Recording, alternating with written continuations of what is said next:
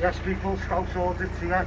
Make sure these have been wondering where I've been. I've just been fighting a few legal battles, but I'm back. Had a few problems with police breaking into some of my property, cars and stuff like that. But I hope everyone's all well. I'm doing my best to try and get back into the game. I'm doing what I try and do best, and that's stand up for our rights. I want to give a big shout out to Suburban and Audit. It's been a true soldier through all this and taking our rights back. Good lads, and a big shout out to Marty as well on Live Free. But I hope you can just keep hitting that subscribe button, share all my content, and just keep doing what you're doing, because I won't be able to do this without your support.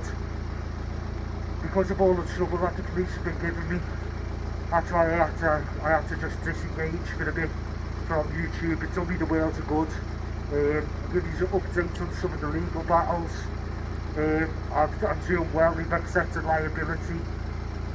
Social services, you name it, I'm absolutely under out to dry, mate. And it's not a better feeling when you have a big win for the team. But also, you can't beat them, join them. As I said on one of my videos, I've just got just as much resources as the police, so, you know, this is a big shout out to all you fucking corrupt piggy fuckers. I'm back, and I will be looking for any corruption, and I will find it.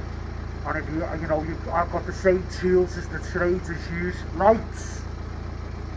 And as you can see, I can just do what you can do. So I will be looking, and I will be out to find you. So don't forget, Scouts Audit is back, and I'm just going to leave it there. Peace, people.